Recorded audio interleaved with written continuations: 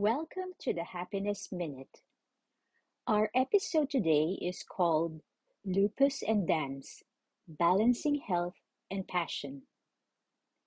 Join us today as we explore the broader topic of living with an illness and having to do physical activity. We'll discover the healing power of dance through Farzana's incredible story. Also, in this episode, our guest candidly shares her journey of living with lupus while passionately pursuing her love for dance. Through her story, she provides information on how to manage lupus symptoms. So, tune in to be uplifted by her health, passion, and perseverance.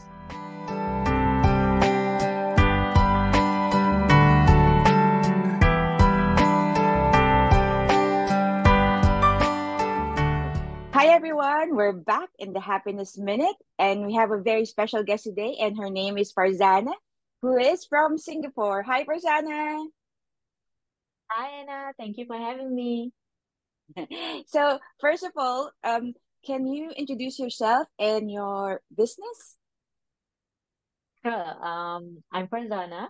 I run a dance brand here in sunny Singapore called the Desi Groove, where we specialize in Desi dance classes, aka Indian dance classes, where we Oh, do all kinds of dance styles, where we explore the Indian realm. So it's not just Bollywood, but we do South styles and folk styles as well. yeah. Oh, excellent, excellent. So do you work with adults and children or men and women as well? So it's across the board?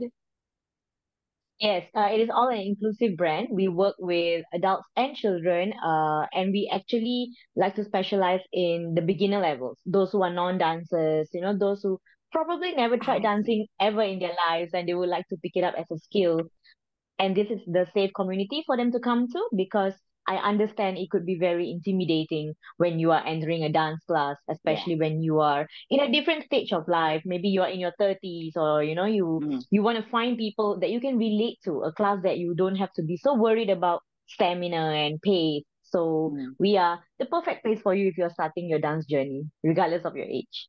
Oh, cool, cool. So our talk today is very different. So we're gonna be talking about lupus and dance. So my very first question for you about regarding that is what is lupus? Can you tell us more? So there are two kinds of lupus. One is systematic lupus, and another one is lupus nephritis. So the one that Mm. I have been diagnosed with is lupus nephritis. And lupus basically it's an autoimmune condition. I do not like to use the word disease. So Yeah. it is an autoimmune condition, meaning your immune system, which usually protects the body from a disease, right? It turns against your own body. So your immune system basically attacks you instead of fighting the virus or fighting the disease that has attacked your body at the moment. This causes harm to organs and tissues, especially the Ah, kidneys. So the ones that I've been diagnosed with are the kidneys. It results in I see. inflammation, there's swelling, in more severe cases, there's scarring of the small blood vessels that filter waste in our kidney. So very scientific stuff, but to put it in short, is basically you do not have a very strong immune system. Let's just say that. Yeah. Yeah. So when you were diagnosed with this one, were you still a child or as an adult already? I was diagnosed with lupus when I was 25, and that would be last year. However, Ah, the symptoms and everything that I was going through was actually way earlier. If I'm honest, it started probably when I was a teenager, and it I see. started with PCOS, polycystic ovarian syndrome, right? Yeah. So it started with one thing, and you know how when you don't take care of like the very first issue that you have, it Yeah. starts to accumulate and it becomes something else, right? And we have that problem sometimes we often brush things aside thinking Mm, that oh it's just probably something yeah. small, maybe it's just fever, maybe we're just throwing up because we ate something wrong. But I think the one thing I've learned is go for your checkups, quickly go and go for it. do Mm, not do not brush things off just as something like, oh okay, I'll be better tomorrow. So I had PCOS from young, and I think from then on, jumping to last year, I actually had a bit of arthritis as well. I could not lift up things like the kettle or even like a comb to Oh, brush okay. my hair. Like everything hurts. The joints were swelling.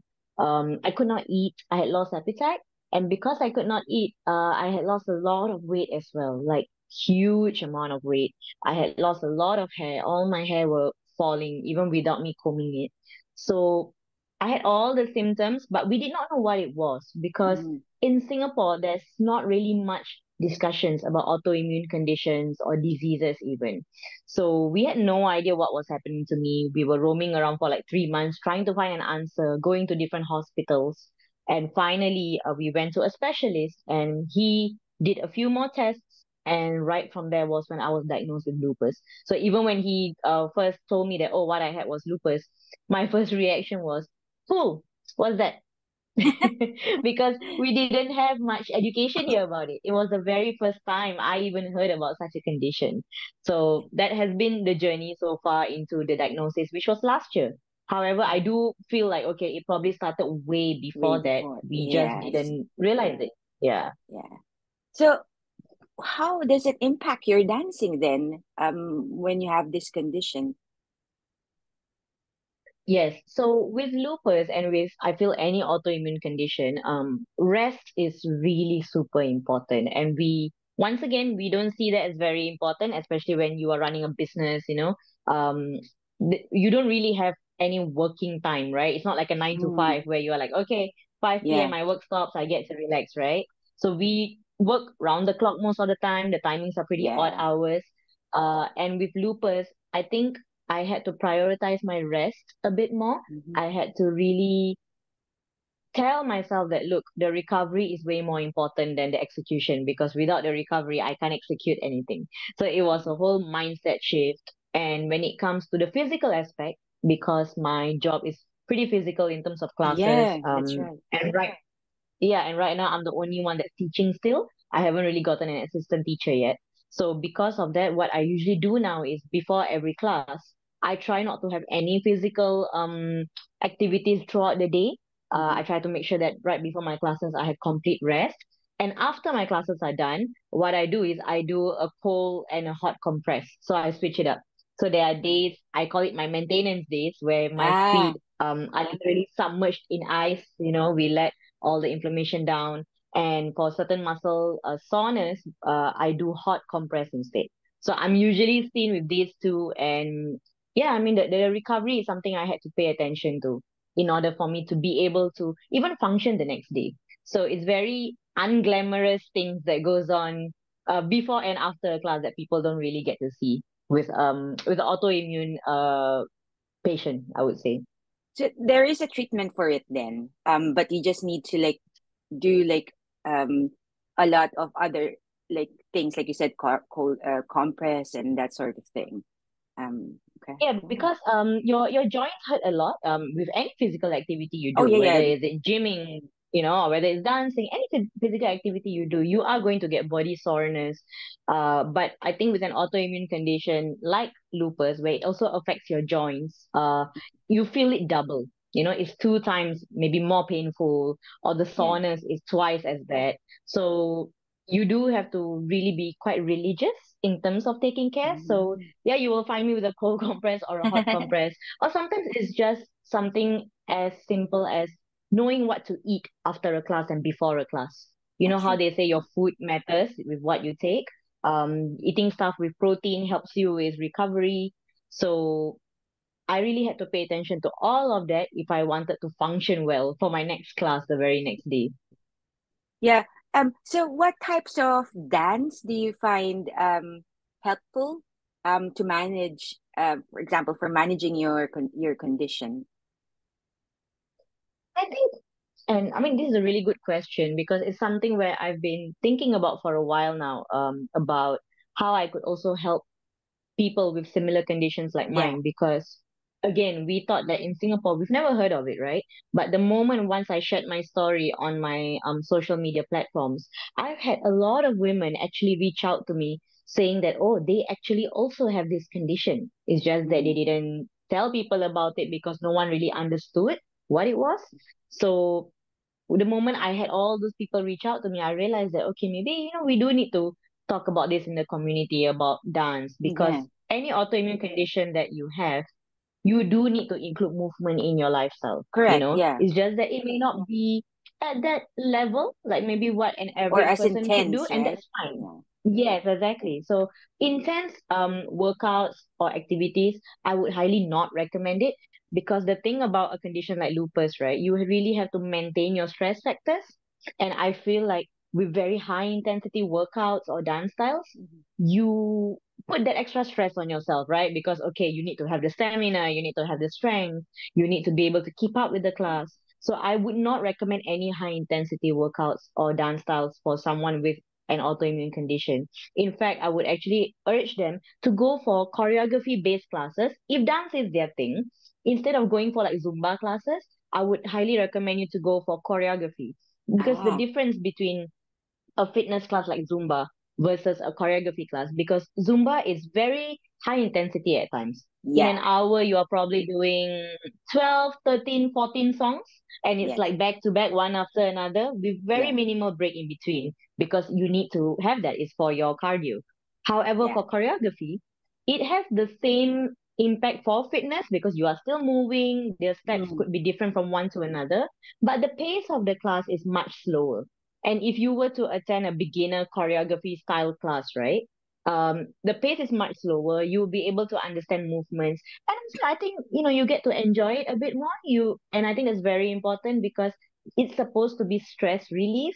Not added on stress. Yes, that's right. So you should definitely do stuff that makes you smile. So I would recommend uh folks to go for beginner style choreography classes instead of Beginner jumping style. into something like Zumba. At least, when they're starting to build up their health journey again. Okay. So, you mentioned something a while ago about food, like in terms of how to manage it properly. So how do you use food then to manage your condition? Are there specific food that you shouldn't be eating, or specific food that actually helps as well? What are those? Mhm. For different autoimmune patients, right? The symptoms differ, and what works for me may not work for someone else. Yeah, Like we that's right. all could have very different limitations. So just putting that out there first, like this worked for me, it may not work for someone else. Always check with your doctor first about what you can do and what you can't do, what you can take and what you can't. But for me, at least with lupus, I cannot have any raw food. So stuff like sushi, I can't have it. The food has to be fully cooked, and for now, I'm still in that stage where I'm trying to figure out what triggers me. So, certain foods that I ate, like anything to do with red meat, I do notice that when I do have it, I have a certain level of itchiness around the lips area. It's not so bad, but at the moment, that's the only thing that I notice when I do have red meat compared to like chicken and fish. So that's one. Another kind of diet that I have gone on is that I do have to watch my sugar intake, because sugar causes a spike in your body. So you do have to watch that as well. Another kind that I definitely have to pay attention to is to include fruits and veggies in like my everyday lifestyle, which is something I did not pay attention to before this. I was a no veggies girl. No Don't put veggies. any greens in my food, like completely no. But now I have to, we don't have a choice. And I think that's like the funny thing about very stubborn humans like myself, right? Like until it's made like a compulsory thing, you don't do it. Yeah. So yes, I have to include that in my diet now. I watch what I eat, and I think with diet is more of paying attention to protein for me, because for me it's all about muscle recovery, and I want to have a good Yes, that's recovery right. rate for my everyday lifestyle. But apart from that, I don't deprive myself of anything. It's all about proportion, and it's all about Yeah. watching what you eat. Especially Yeah. coming from an Indian household, Indian food is like Yeah. amazing. However, if you have Yeah. that every day without balancing it out with good stuff like fruits and veggies, it's gonna cause some problems in your system. So I think it's about watching what you eat. I know a lot of people with lupus, they've actually gone full vegan. They Oh, become completely vegan, and that has helped them. So which is why I say it differs for it different people. depends. Yeah, yeah, you're right. Actually, it Yeah, depends on yeah. um at what stage as well your condition is, I guess. Like, you know. Yes, Oh. absolutely.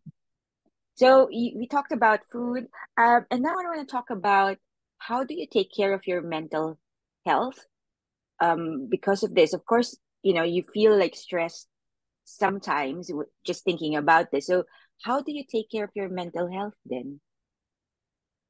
Yeah, man. I think I've always said this, that even with lupus, when people do ask me how do I manage it, um, I think the physical aspect was much easier than the Mm-hmm. mental aspect, because mentally, at least for someone like me who's always pretty much been active, and even dance wise, I was able to dance a bit differently before this, where you weren't so worried, about getting an injury. So Mm-hmm. at that point of time, I could dance more freely, and I think I moved a bit differently. Cut to now, with the restrictions or the limitations that I have, that has affected me quite a bit mentally, because my confidence went down. I Yeah. was very wary about trying out new things, about maybe even going out with like a group of ladies, like for networking, for example. If let's say they Mm-hmm. wanted to meet up for brunch or dinner, I would be worried about going out for that brunch or dinner, because I'm worried about, okay, if do they have options for me to eat, or am I going to be like that very difficult eater in the group, because I Yeah. have to watch what I'm eating. So that used to cause me a lot of anxiety, and it wouldn't be good, because you're Yeah. thinking about it, you're overthinking. And once I started retracing back about my stress factors pre-lupus, I was thinking to myself, okay, what causes all my stress? Like, why are we so stressed about, to the point that, it has actually led to this shutdown as well, of the Mm-hmm. entire body.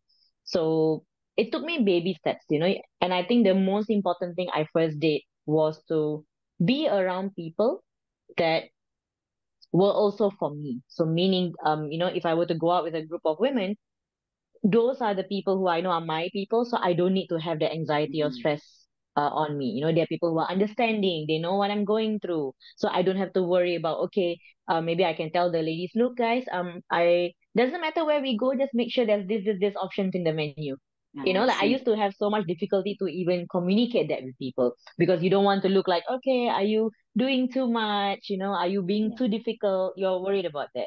So I started to cut off a lot of people from my circle, those who added on to my stress instead of making me, feel stress free. Because when Yeah. you go out with friends, you want to be stress free, right? Yeah, That's just not relax. an Yeah, area chill where you out. want. Yeah. Yeah, exactly, exactly. So I started doing that, and once I started doing that, my mental health actually improved quite a bit. So it goes to show, the people that you hang around, Mm-hmm. they are super important for your well-being, like super super important, because the moment when you hang around like the wrong group of people, you hear what they're saying, you become one of them sometimes, because you're always in that mix, and that then affects how you think about yourself or about what you do. So I started paying more attention to that, and once I paid attention to that, my mental health actually started improving. So I took care of it in that manner. And when it comes to physically, I told myself that, look, this is baby steps. We have to do it. There's no other way Yeah. about it. And that was us then.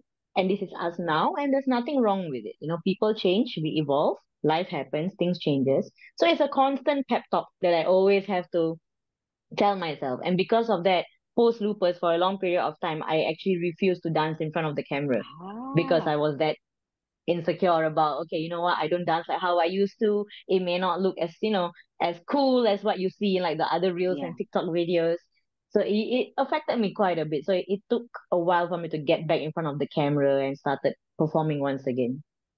You mentioned people that are around you. So what other types of support system you have in place now to help you continue dancing with your condition? Yeah, of course, my family has been there from like day zero. They were the ones who saw me going through the entire Hmm. symptoms, and we went through the whole stage of being confused and wondering what's happening to finally finding out.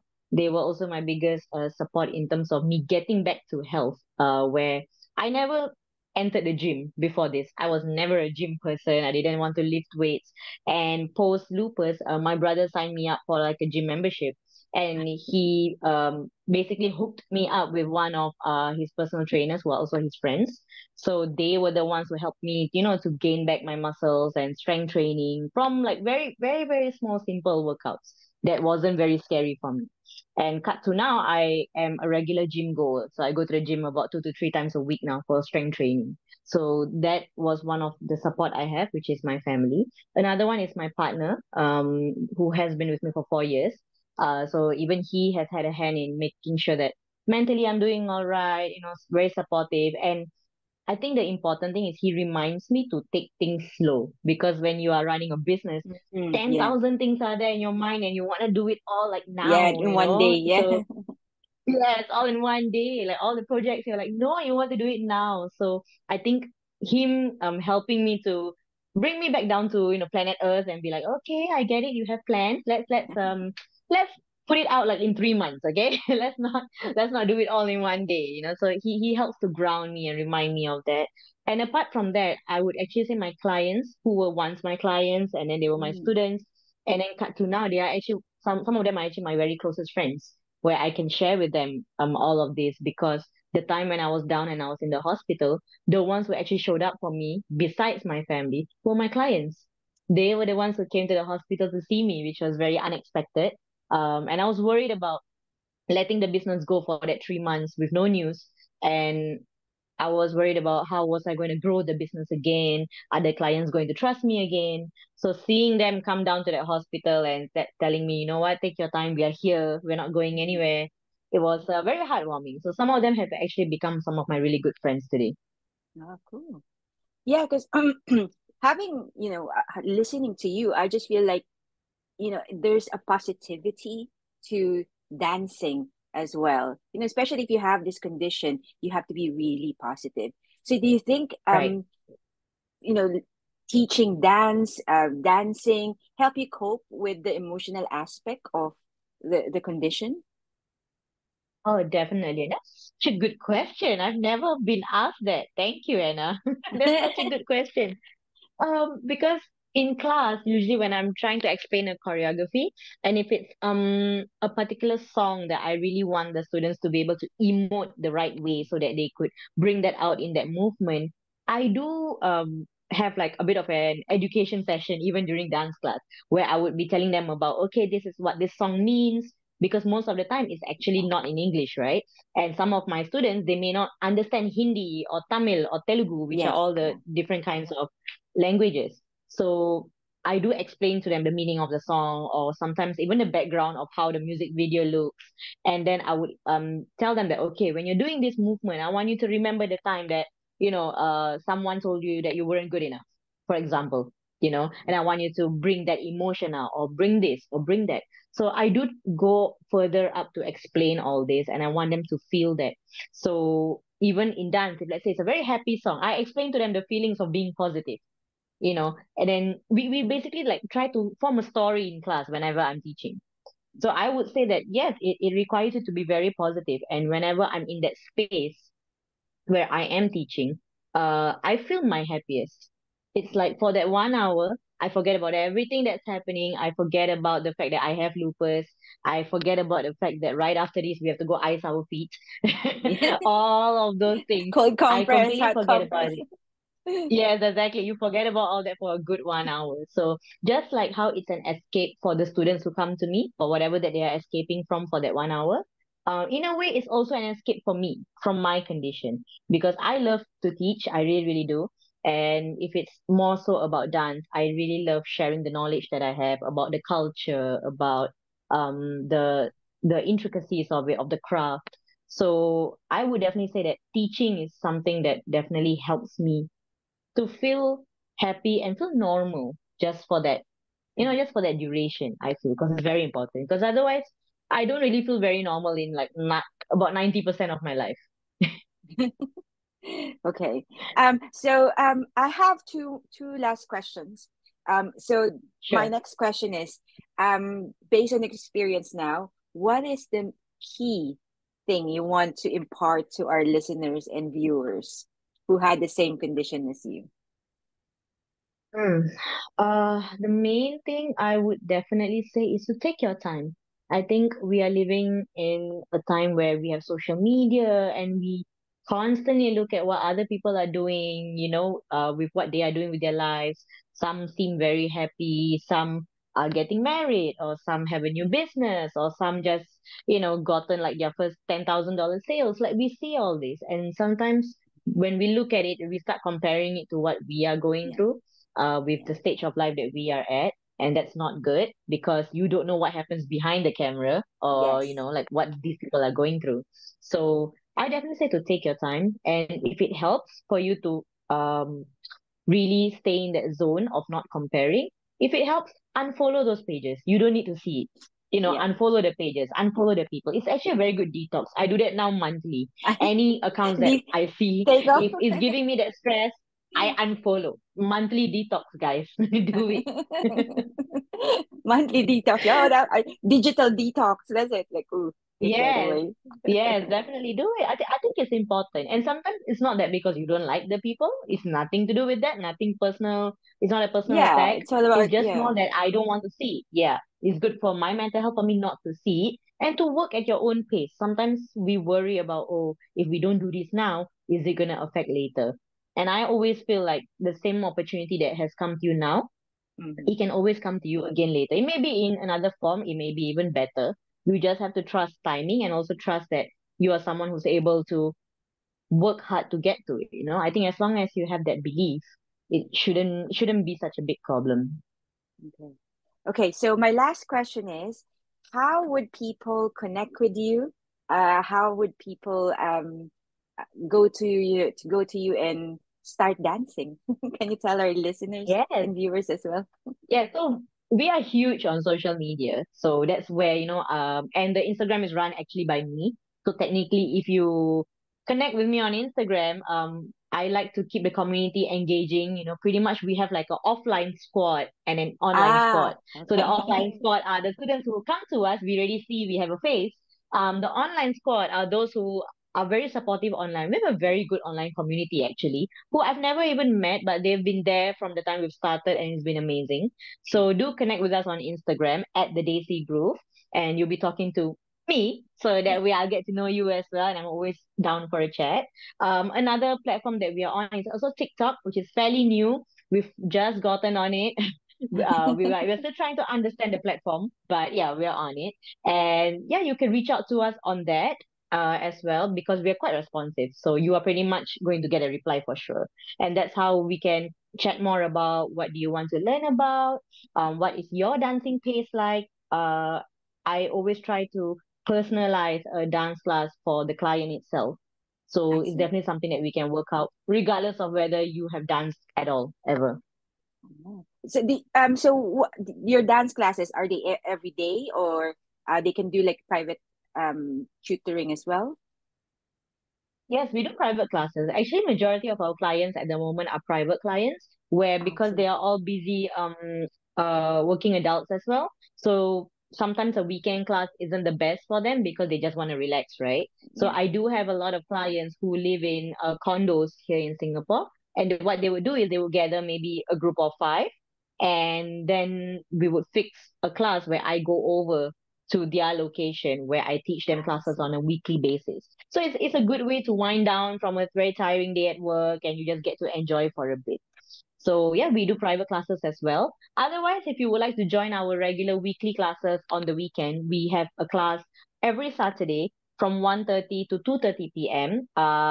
In Farrer Park / Okay. Little India in Singapore. So we have a studio Oh, there. nice. And right Yeah. after that, 2:30 to 3:30 are our kids beginner classes as well. Oh, So kid. Saturdays are Okay, quite okay. jam-packed with all the beginner classes. Yeah.